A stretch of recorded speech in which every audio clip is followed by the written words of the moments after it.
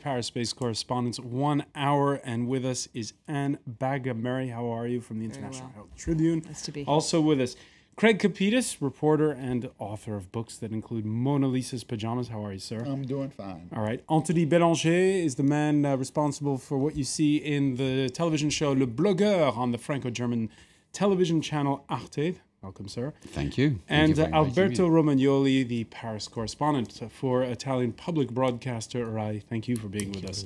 The World This Week, you can always follow on Facebook and throughout the week, and also on Twitter, our handle @FrançoisF24. In this country, 1 month to go. On Sunday, May the 6th, Nicolas Sarkozy stands for re-election in the second round of the presidential election. He's rebounded from record-low popularity ratings, what Americans sometimes call Nixon numbers, and has now narrowed the gap with socialist frontrunner François Hollande to somewhere in the region of 6 or 8 points in the second round, depending on which polling institute you swear by. Again, that's the second round. The first round in just over 2 weeks. Now, there's another number that everyone is watching, the turnout rate. Last time around, in 2007, a whopping 85% of the French voted in the first round. This time, there could be a record abstention. Anthony Bélanger, the French politics crazy, why does it look like so many might vote with their feet? Because there is no passion about that election. I mean, everybody knows that they are going to take tough decision, either Sarkozy or Hollande. I mean, the two contenders, main contenders, when they will arrive or when they will be elected. So there is no, they cannot promise a lot of things. They just can go on with the election, and go on with their own arguments. But there is no passion. I do remember that in 2007, for example, with when Ségolène Royal and Nicolas Sarkozy were the main contenders, well, the passion was here. Everybody was waiting for the next discourse or the next speech.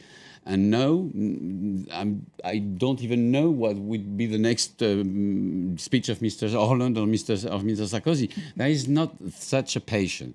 That's the first clue, I think. Why is the passion missing, Anne Bagga-Murray? I think, well, first of all, I think probably the socialists spent all their passion in the primaries.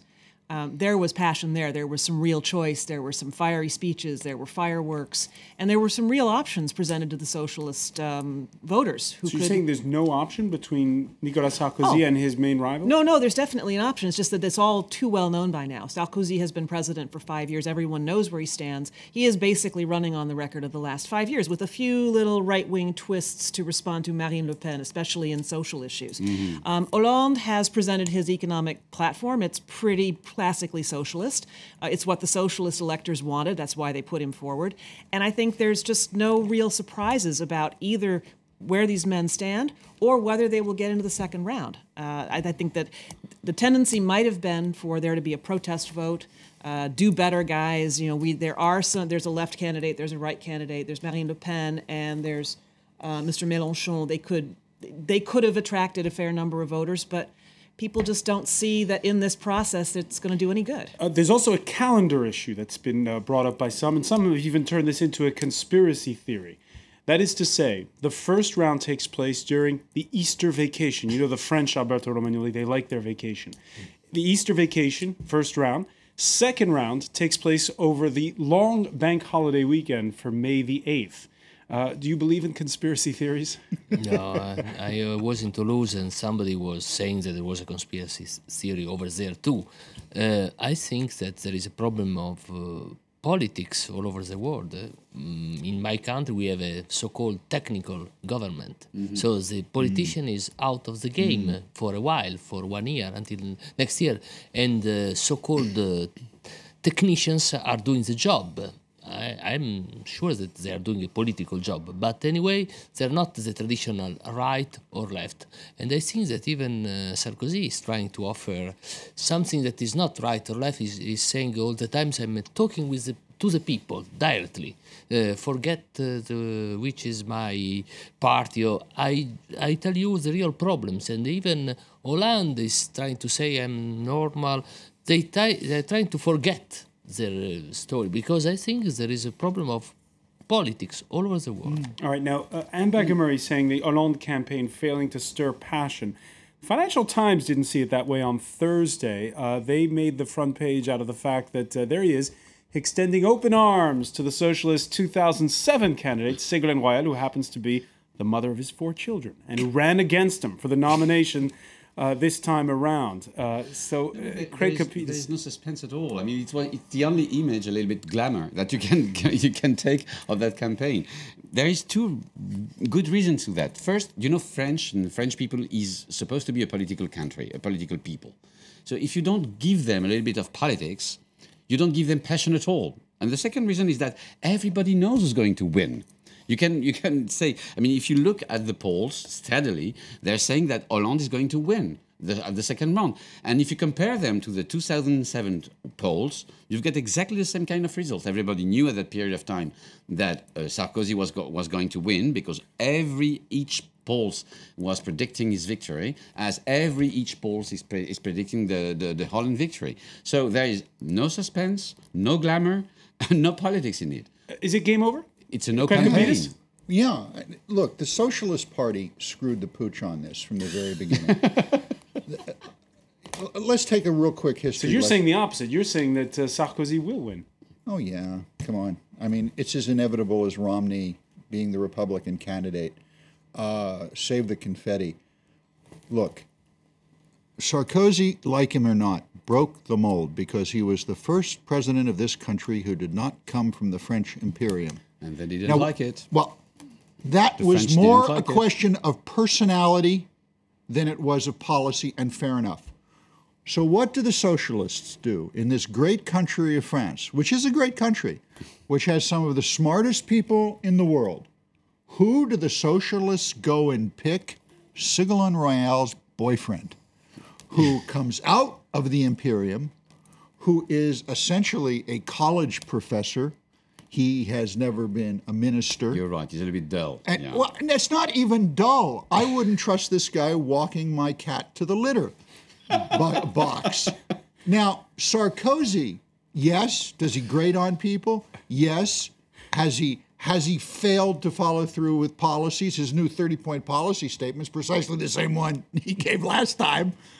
But the fact remains that on a global stage, France can trust Sarkozy. I just think Hollande, the socialists lost the opportunity. It's because you've got a short memory, because we were saying exactly the inverse. I mean, the contrary when Sarkozy was elected. When Sarkozy was elected, he had no international experience. But I disagree with you on that point. He couldn't make the difference between an American president. It's not a question of Sarkozy. If the Socialist Party of this country, if the best they can come up with is François Hollande, then there's a real dysfunction within the Socialist Party. All right, we'll see how that plays out. It's a second choice. Don't remember. You have to remember that Dominique Strauss-Kahn was the first choice of the Socialist Party. And it would have been, yes, I know, I know. All right, wow. But Dominique Strauss-Kahn was then. This is now. And what's interesting, you were mentioning Toulouse. The kingmaker in this campaign might not be the far right, but a former socialist, now running with the backing of the French Communist Party. Tens of thousands turning out on Thursday in the southwestern city of Toulouse to see and hear Jean-Luc Mélenchon, a man who brands himself the Sound and Fury after the William Faulkner novel. Alberto Romagnoli, what do you think of this phenomenon? That, as I was saying, he still gives the idea of a dream.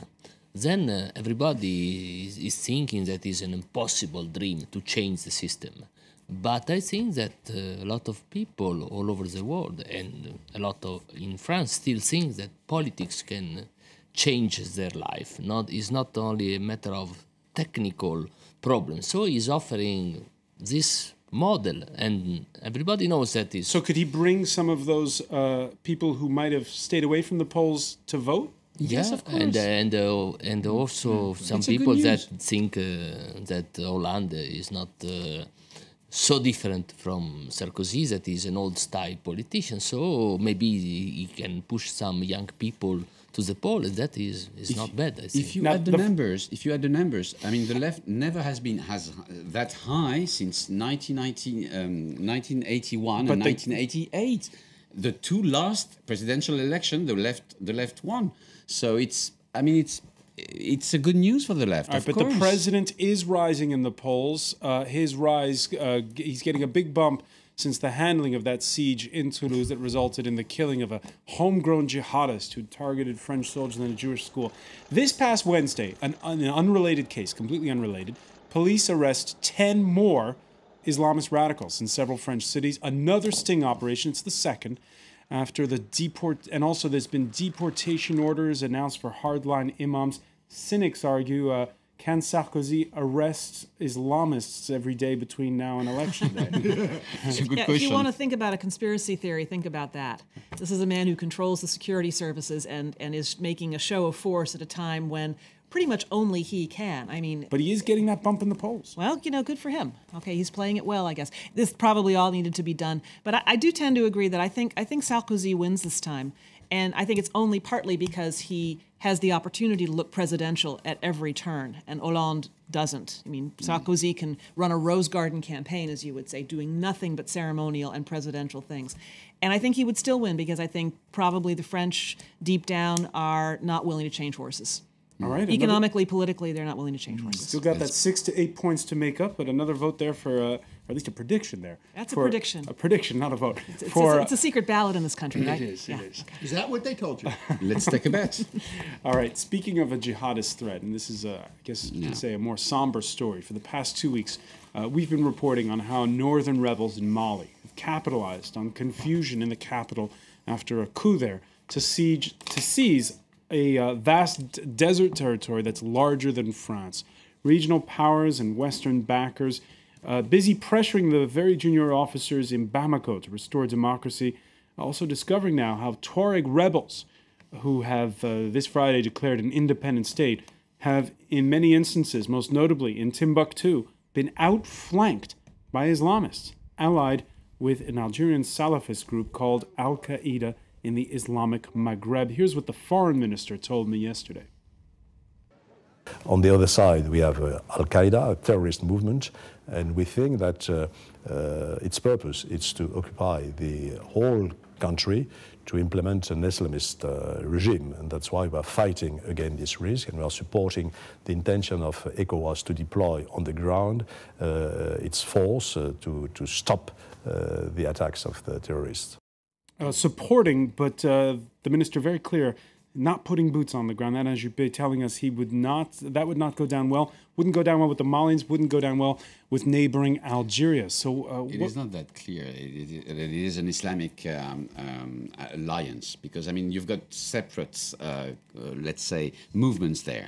The main one, which is called the MNLA, is not Islamist at all. It's just an old-fashioned nationalist movement is part of the cake. And the part of the cake is the two-thirds part of Mali, which is a huge region, a huge country, the double size of France or something like that. And that's the Tuareg nationalist rebellion. And then they lied themselves, or they let two other groups, as you said, Islamic groups, let's say, helping them to conquer onto that region. So when Mr. Juppé says that there is an Islamic danger, I think that there are more, let's say, a battle within the three movements than an Islamic danger at first. And the very important thing you've got to know is that, for example, the main Islamic group, which is called Ansar Din, it's something like it's no more than 200 up to 300 soldiers or militants. They can do whatever they want because there is nobody there. There is no more a state, no more soldiers, no more Malian army. But anyway, it's still not no more than 200 or 300 people. All right, and back in Bamako, a sense of dread for all those fleeing the north and the fighting. First of all, I'm scared. Already food is scarce. I'm scared because we don't know what is going on. Telephone lines are cut. They say we have to follow Islamic laws. It's mandatory. Al-Qaeda's there. High officials from Akim are there. And back in Murray, when it was a coup and democracy, which had been there for 2 decades, had been suspended, there was attention given. And now that we're saying the word Islamist again, suddenly the West is paying, it seems, much more attention. I think justifiably, because, I mean, the real danger, and our correspondent, the correspondent for the New York Times and the IHT in West Africa, Adam Nassiter, his firm belief in this is not that the danger is so much a small African conflagration, there's some resources at stake, but that one needs to regard this question. His great fear is that this is Pakistan waiting to happen. This is a state that will do nothing but turn out terrorists to come and make trouble for the rest of us. And you know, Anne is absolutely correct in that assessment. When you look at uprisings like this, presidents who can't keep their troops in the barracks, I always look for a statistic, a number, the one number that tells you all you need to know. And I checked with the World Health Organization today, and I discovered that 91.6% of the women in Mali have undergone genital mutilation. Yes. Oh, okay, well, I think that's really all you need to know about the radical Islamists who want to take control here, and all you need to know about this, you know, the darling President Touré, who was the darling of the aid agencies for the past hang weeks. on, Craig Capitas. I've been several times to Bamako. The people there are not hardline Islamists; they're just devout Muslims, and yes, they do practice genital mutilation. We're talking about something different. We're talking about something where there's a sense of a vast sway of territory that's become lawless, with or without some support from inside of Algeria. Yes, but when you're looking at genital mutilation of women on that scale, what you're seeing underpinning that is there is a very fundamental Muslimist underpinning. To be fair, no. To be fair, it's no. I think in 2012, when other trying countries to in deal Africa, with and even in Africa, Egypt, where you've got that kind of genital mutilations. It's a significant statistic, which I think speaks volumes. It's not linked to Islam. We'll agree to disagree. And it has never been. We'll agree to disagree. We're going to have to take a break. When we come back, the World This Week will resume, and we'll give the verdict on the verdict, that 25 years sentence given to the man dubbed the Merchant of Death, Victor Bout.